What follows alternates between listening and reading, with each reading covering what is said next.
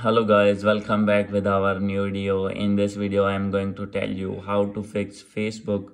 There is always more to watch. Come back to more show and the latest episode.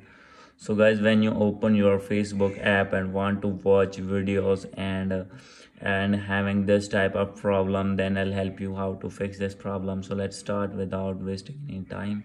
So guys, first of all you need to go back, and guys after this simply you need to open your settings in your phone, and guys after this you need to scroll it down, and guys click on Wi-Fi and make sure that your Wi-Fi is proper connected with your Android phone. And guys, if already connected, then you need to click on Wi-Fi and click on forget.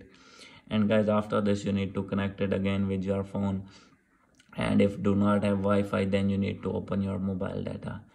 And guys after this you need to scroll down. Here is the option of app management, so guys simply you need to click on it. And guys here is the option of app list, you need to click on it. And guys here you need to find Facebook, so simply you need to find Facebook here. And guys after clicking on Facebook, the first is you need to click on force stop. And guys after this you need to click on clear storage and cache, and simply you need to click on clear cache.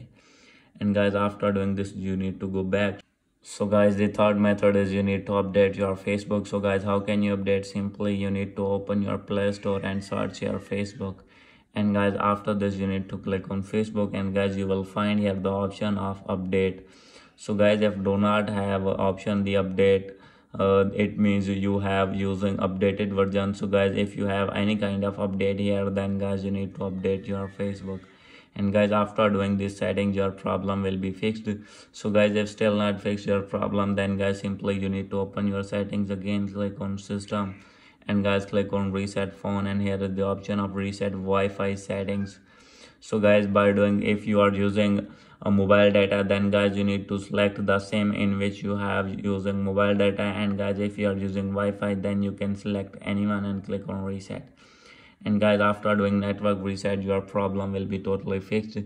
So guys, hope you like this video. If you like this video, please do subscribe, comment and share. Thank you.